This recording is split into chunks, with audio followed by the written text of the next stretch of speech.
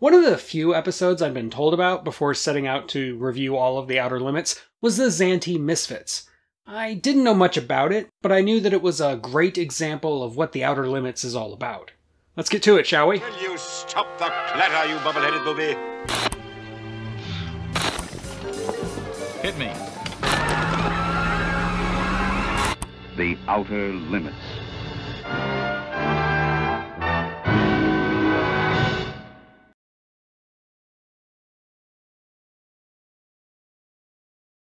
The scientist and historian Steve Grave has come to a ghost town called Morgue, and after joking about the laziness of the writing... History has been recorded in some pretty morbid places, Major. But when a historian named Grave finds himself in a ghost town called Morgue... He meets with General Hart and a team from the Strategic Air Command. The General briefs Grave on the matter of the aliens from the planet Xanti, who have decided to treat the Earth as their own personal Australia by offloading some maladjusted prisoners on the human race. Their orders are simple: give the alien misfits a secluded place and leave them the heck alone. Of course, humans being humans, this doesn't go off so simply. While the General is showing off his Minecraft playset, a man and woman on the run bust through a military checkpoint and head straight for the Xanti landing zone, where their car breaks down. No doubt because it feels guilty for committing murder.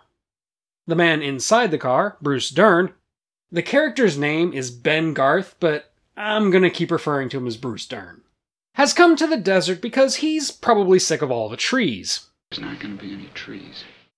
We don't know what exactly he's done, but he has a stash of money, a woman married to another man, and worst of all, a smoking habit. Lisa, his female companion, explains to him that she's there because she wants a little danger and instability in her life. But then she immediately changes her mind and tells Bruce Dern she's going back to her husband to set things right. But, of course, they're in the desert, so she doesn't actually go anywhere. That's when Bruce Dern notices the alien spacecraft up on the rocks and decides to investigate, showing off his ripped pants along the way. You okay, SpongeBob? I guess so. Except I ripped my pants! Meanwhile, back at the SAC outpost, Grave and the General talk about what to do while constantly having to deal with the resident Negative Nancy, Major Hill, who won't be dissuaded from his opinion that everything is horrible, everything anybody does is wrong, and that the Xanti mean to wipe out the human race. According to the history I've studied, friends don't coerce one another. The General tries to re-establish communications with the Xanti ship. In bak I lands drinzini ob krell ob amang zil lands brad obin. Translate. For dark is the swathe that mows like a harvest.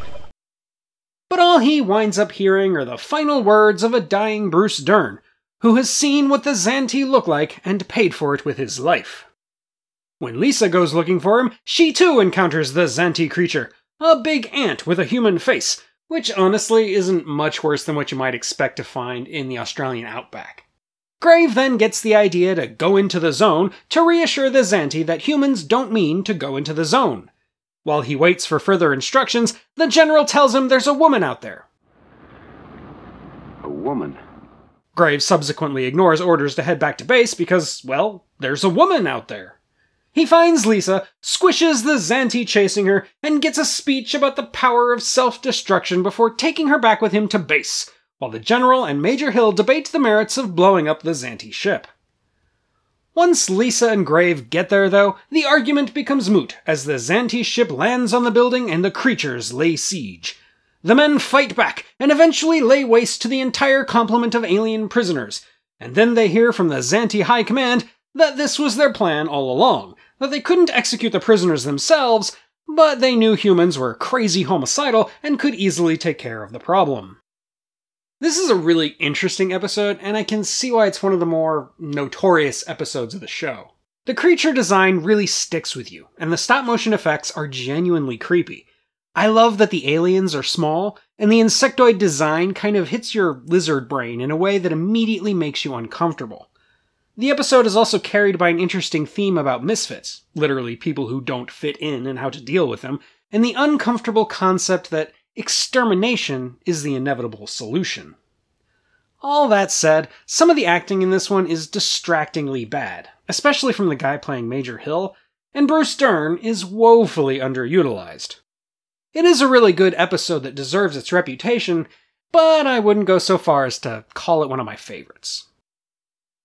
And that's all I have on the Zanty Misfits. Now, as always, do all those YouTubey things, check out my Patreon, and all that other good YouTubey stuff. But until next time, this is the Unapologetic Geek, telling you to never be ashamed of what you love, as long as you're not hurting anybody.